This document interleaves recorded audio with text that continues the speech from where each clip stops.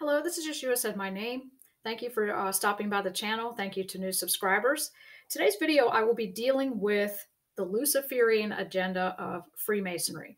There are many Masons out there that are purposely planted, in my opinion, on Facebook, all of social media, Twitter, YouTube, to try and counteract or try and battle the proven accusations against them that the Luciferian doctrine is practiced in Freemasonry. They're outright deniers, purposely put on the internet to try and countermand anything that is said about them, which can be proven true even from former Freemasons, high-ranking Freemasons.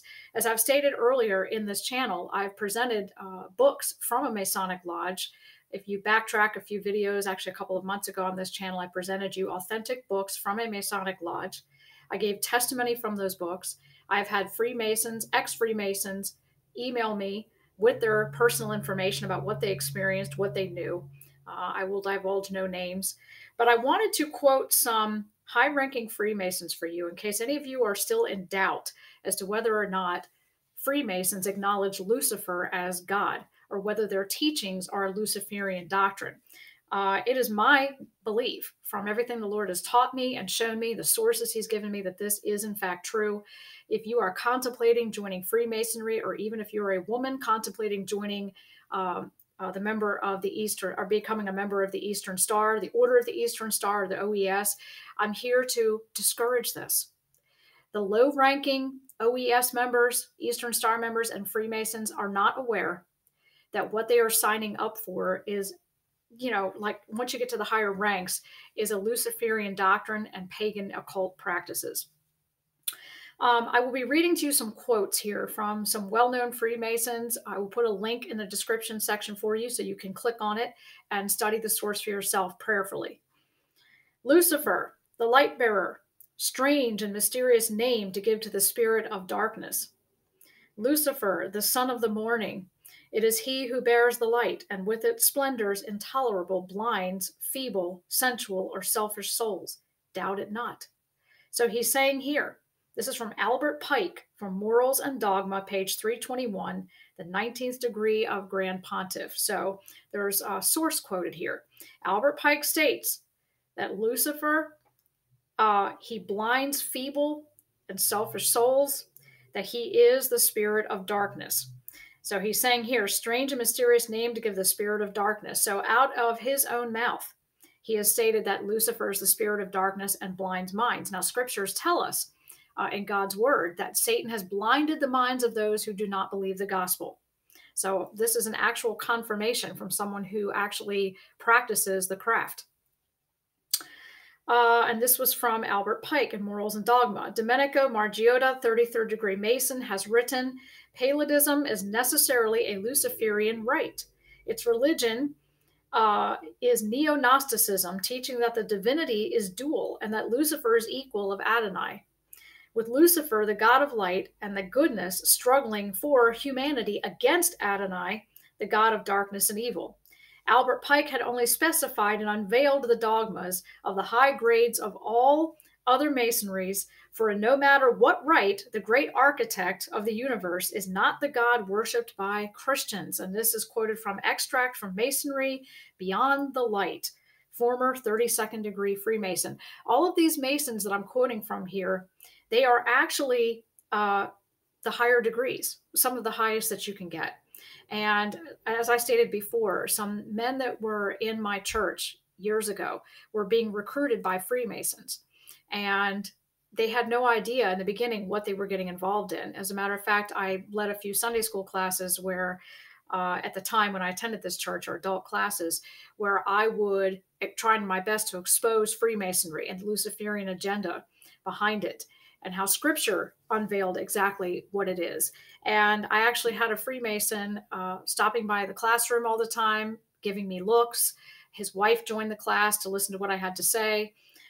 So this is a real thing, guys. And when you sign on to Freemasonry, you think you're getting involved in this fraternal brotherhood of goodness and good works. What you don't understand is that, and I have these from literal sources from a Masonic lodge. I have books. on my person. I know Freemasons and ex-Freemasons. They will confirm this to you.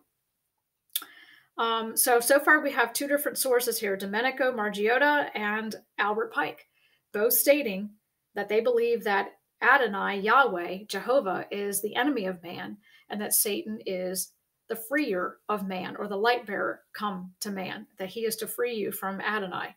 And this was the same tactic Satan used in the Garden of Eden when he approached Adam and Eve. Like, God's holding out on you, you can be as gods. And he wanted their worship and their admiration to be their light bearer. When Jesus said, I am the light of the world, he who follows me will never walk in darkness, but have the light of life. You have to make that decision. Is Lucifer your light of life? Is Lucifer the light of the world? Or is Jesus who he claims to be when he said, I am the light of the world, and he who follows me will never walk in darkness, but have the light of life? It can't be both. Quote, when the Mason learns that the key to the warrior on the block is the proper application of the dynamo of living power, he has learned the mystery of his craft. The seething energies of Lucifer are in his hands, and before he may step onward and upward, he must prove his ability to properly apply this energy. This is from the Lost Keys of Freemasonry, page 48, Manly P. Hall, 33rd degree. So we have Manly Hall, we have Domenico Margiotta, and we have Albert Pike. So these are 32nd and 33rd degree Freemasons openly acknowledging that Lucifer is their God, and they believe he has come to set mankind free from Jehovah, who is the one true God.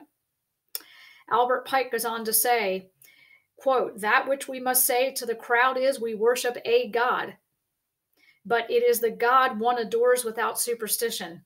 To you, Sovereign Grand Inspector General, we say this, and you may repeat it to the brethren of the 32nd, 31st, and 30th degrees. The Masonic religion, now this is Albert Pike calling it a religion. Okay, a lot of Freemasons defending their position will tell you it's not a religion. Yes, it is. It's a Luciferian religion. So he's saying here that you can repeat it to the 32nd, 31st, and 30th degrees. The Masonic religion should be by all of us, initiates of the high degrees, maintained in the purity of the Luciferian doctrine. If Lucifer were not God, would Adonai, the God of the Christians, whose deeds prove cruelty, perfidy, and hatred of man, barbarism, and repulsion for science, would Adonai and his priests calumniate him? Yes, Lucifer is God, and unfortunately, Adonai is also God. For the eternal law is that there is no light without shade, no beauty without ugliness, no absolute can only exist as two gods. Thus, the doctrine of Satanism is the true and pure philosophical religion is the belief in Lucifer, the equal of Adonai. But Lucifer, the God of light and the God of good, is struggling for humanity against Adonai, the God of darkness and evil. Scripture tells us, woe to those who call evil good and good evil. This is what is taking place. It's twisting everything upside down.